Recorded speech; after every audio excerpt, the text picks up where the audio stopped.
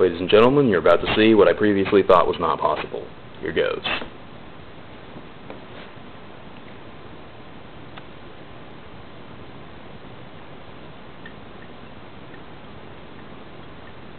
A 2-lamp high power factor rapid start ballast being used as a 2-lamp preheat ballast. I tried to do this plenty of times before. Almost every combination, either one tube would light up and not the other one, or 0 tubes lit up, including this combination. However, I discovered that this combination here will work with some ballasts and not others, and it's usually picky about which starters it likes. Not just FS4, but particular brands and ages of FS4, but not others. Not sure why.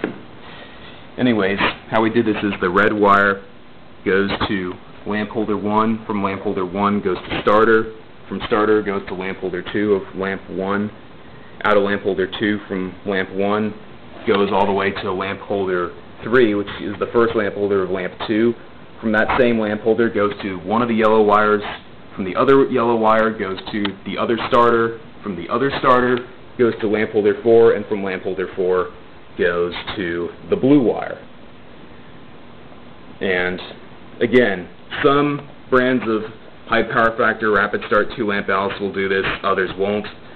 And when you can get it done, it'll work with some starters and not others. And lastly, you may notice that it'll take a bit longer for the starters to kick into action, but rest assured, eventually they will work. This particular one is a Sola.